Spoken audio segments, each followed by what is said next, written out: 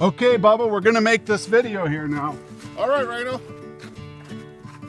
We're out here in the wilderness of Clare County, and we're doing some product, what do you call that?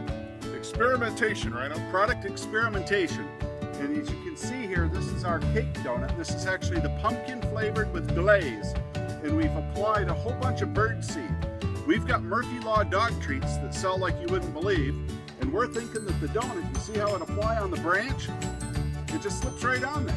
Slips right on there. Perfect for the birds. With our pumpkin flavor, the glaze, our peanut butter spread, and all the bird seeds, we think this will be a hot item. We'd like to hear from you.